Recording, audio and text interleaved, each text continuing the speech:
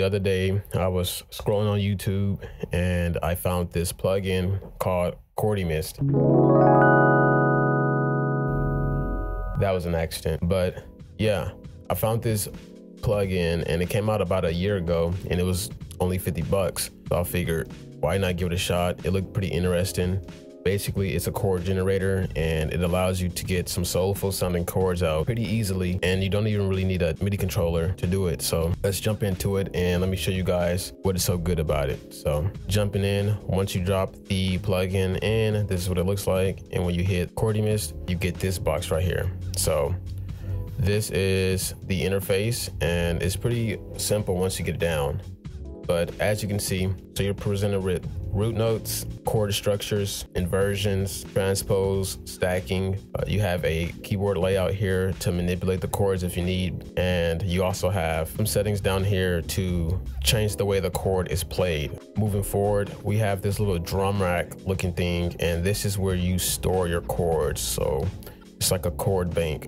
And you can store a lot, as you can see, so each box can be filled up. Enough talking, let's go ahead and play some chords. So say you just jumped in to Ableton or Serato or FL Studio or whatever you're using and you want to get some chords down. The way to set it up is kind of hard. It was kind of confusing because I didn't find no manuals or nothing. There was only one other video on YouTube describing how to use this. Basically what you can do is drop CHORDimist into a separate track and you're gonna have to put MIDI 2 and then set it to your instrument. So I'm going to be using imLowKey Studio by Gospel Musicians. On that track, you're going to set MIDI from and CHORDimist. And then make sure you put the monitor in. After that, you should be able to play your chords. Right now, each chord is going to be a C minor 7 or C minor 11.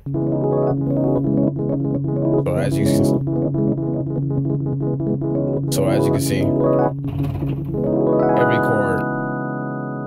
every chord is the same. So let's go ahead and change that. So one way we can do that is by manually inputting what kind of chord we want. So say we want a D major 13.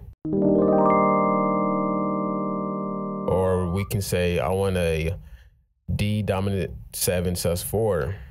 So or a D diminished 7, or a F minor 13.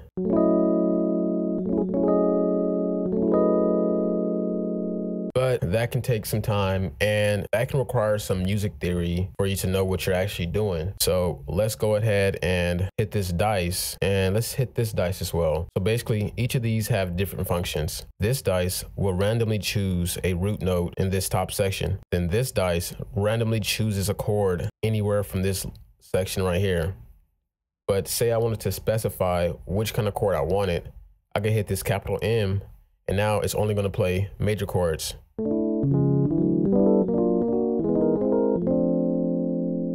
Or I can hit this lowercase m and it's going to only play minor chords. But let's go ahead and leave the dice on for the type of chord and let's see if we can get something.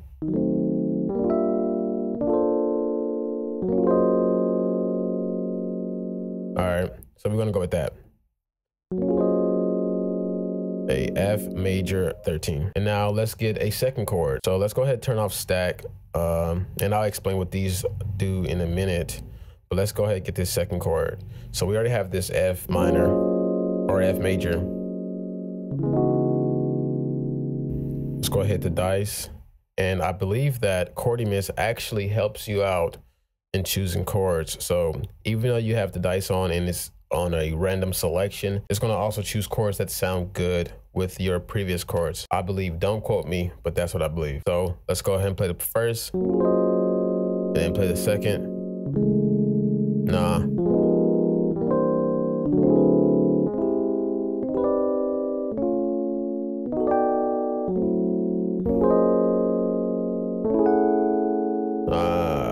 There we go. So let's go ahead, turn off them dice, and now let's be organized and change the color. So we can do that purple or pink, whatever that color is. Red. Perfect. All right, now say I like the chord, but I'm not satisfied.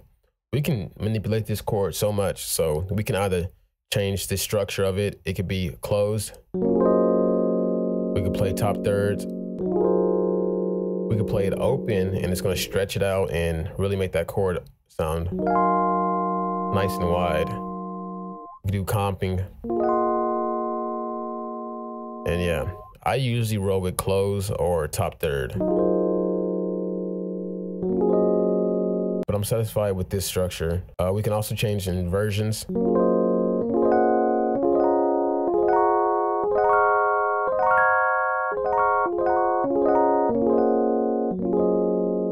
We can change the transpose.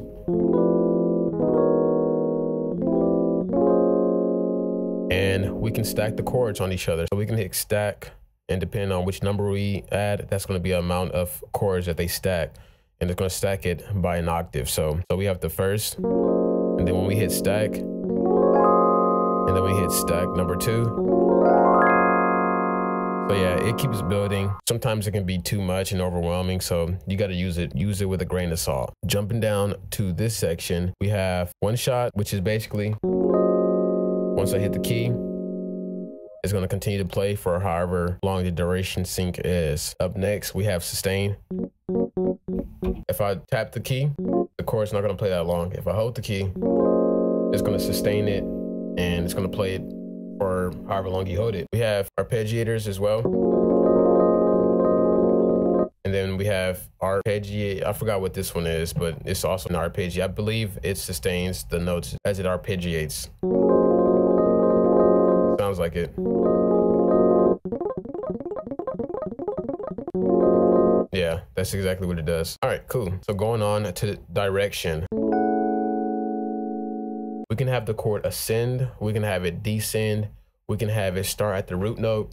And then once it gets to the top, it goes back down. So let me show you all those examples. So this is the example of ascending. This is the example of descending. And then we can do root note, up, and then back down. And yeah, I mean, so many options. Yeah, I mean, it's pretty crazy. It can get pretty wild. But moving on, let's go ahead to the rate. So the rate is basically how fast the chord is being played. So if I turn this joint up, it's gonna play that chord nice and slow. If I put it down low, it's gonna play it a lot faster. This affects the stacks. So if I add a stack, put that one extra slow. Let's see if these notes play fast and then the gray ones play slow. Yep. Moving on, we have duration sync. Duration sync is how long the note is going to be played for. So if I have 1/1, it's going to be played for a full bar. And then it cuts off. If I do this, it's going to be for half a bar. If I do this, it's going to be for a quarter. If I do 1/192nd, yeah, pretty self-explanatory. That's how long the notes are going to be played for. If you hit duration sync, it'll bring you to this page and you'll be able to freely change however long you want the notes to be played. So you won't be restricted to just a bar or half a bar or each note playing for quarter notes. So yeah, that's a cool little trick. And same thing with the rate. Moving on, we have velocity.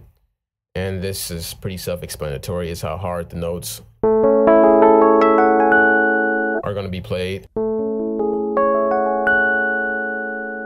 So yeah, pretty cool. Skip, another self-explanatory one. It's going to skip notes. So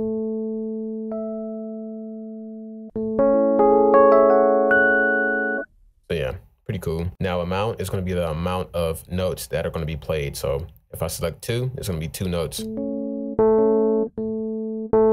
If I select 5 notes are going to be played.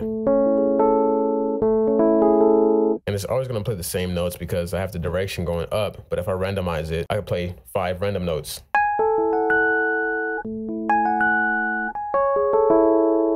So you have some unpredictability going on right there, which is nice if you want to change it up and not have your song sounding so robotic. You can change the pitch as well. Up next, we have group. So when you set something to a group, say group 1, it's going to have its own set of parameters that are set, and any chord that is in that group are going to have those same parameters. So let's go ahead, add the first one. And now both my chords are in the same group. We can go ahead and change how fast the notes are being played, so we can change the rate.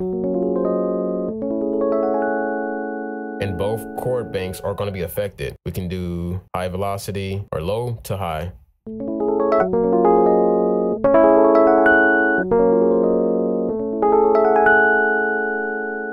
I can hit sustain, and both of them are going to be affected. So yeah, I mean, that's pretty cool. Also, I want to save this for last because I love this feature. Pitch bend. We can manipulate the pitch throughout the chords, and they have a bunch of different graphs for us to use. One that I like to use is this one. Let me turn that velocity down. And you kind of just hear it wiggle the pitch at the end. So subtle. Or we can put the depth at 100%. You can also change the rate. So if I put it at 1 second, this little pitch bend is going to be going on for a whole 1.72 seconds. And yeah, we can do it to where it's pitch bending throughout the whole chord.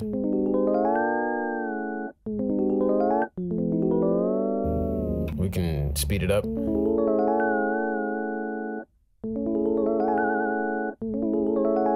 We can even have it loop. This pitch bend curve can continue to loop for however long I hold the note.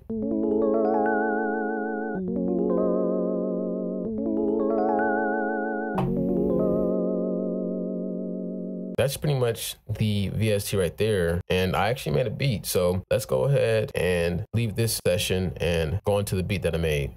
All right, so here we are in the beat. And believe it or not, I actually made this beat without any MIDI controllers. I was just chilling up in bed and I was like, let's try to get some out. Pause. I started the beat off with some drums. I actually got a nice little drum break from Splice. So this is how that drum break sounds.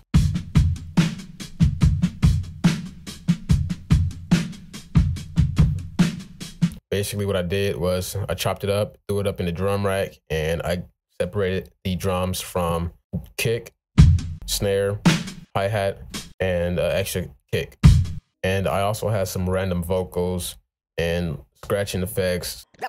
Know how it is, real fellas. And I was really going for a boom bap feel, so that's why I got those kind of vocals. And these drums were actually perfect once I recorded them. So this is the recording that I got, and you might notice that these drums are crazy off the grid. So the snare is supposed to be hitting on the 2, it's hitting way before the 2. The kick is supposed to be hitting on the 1, it's hitting way before the 1. But I mean, that's just how it be sometimes, you know. It was just one of them 5-minute beats that just turned out good somehow. So this is how the drums sound.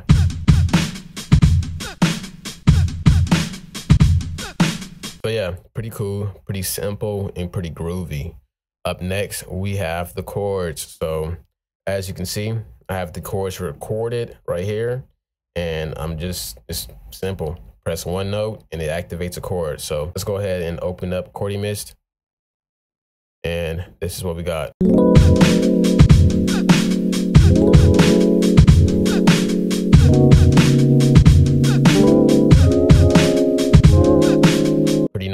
Pretty nice. So let's go ahead and see what we did with these chords and just play the chords. So we have an F diminished, an F minor,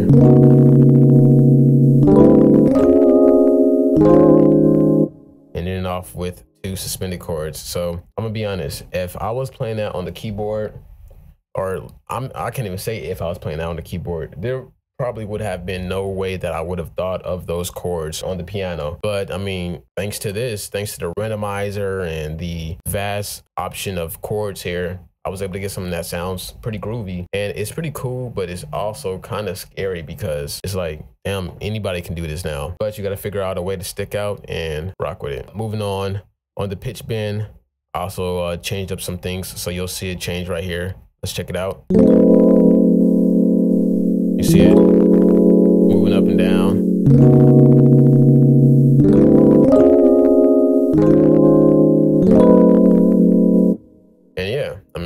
that's pretty much it for the chords. It was just that simple. And the way I got the chords was honestly just by sitting up and pressing random notes. And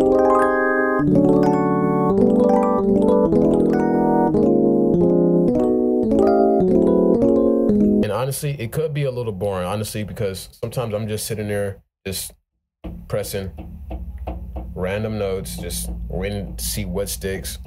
And then I finally find something. But I mean, I guess that's the price you got to pay, because it's like you're not really playing it on the piano. Moving on, we got a nice little bass line.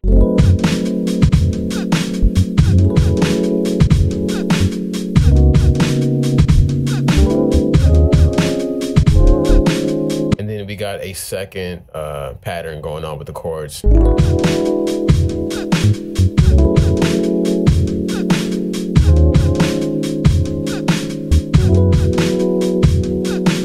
And that was pretty much the beat, you know. Of course, there were other things I did, like add compressors to the master channel and side chain and all that good stuff. But I just wanted to give you a quick example of the kind of beats you can make with this plugin. I also forgot to mention that the chords are pitched up on my keys and also my bass line. So it's not actually these chords that you see it presenting. It's actually one key higher. So yeah, this is what I got.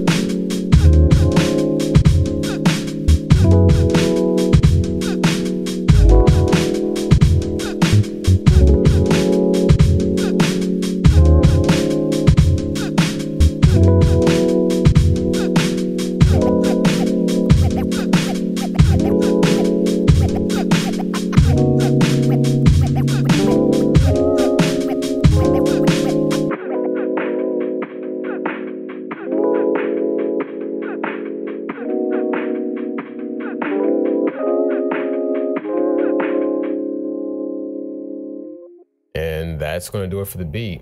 I'm pretty satisfied with how this turned out, and I'm actually starting a BeatStars page. I'm going to be doing a little challenge to see if I can actually make some money as a producer on BeatStars. So I'm going to be posting for 30 days on BeatStars and showing you guys the results at the end of the 30 days. So if you guys are interested in purchasing this beat, it'll be on my BeatStars page, and I'll put the link in the description below. So with all that being said, hopefully you guys enjoyed this video. If you're going to be giving CHORDimist a try, go ahead, let me know. And if you guys are going to be checking out that BeatStar page, go ahead, let me know as well. But with that being said, thank you guys. Peace out.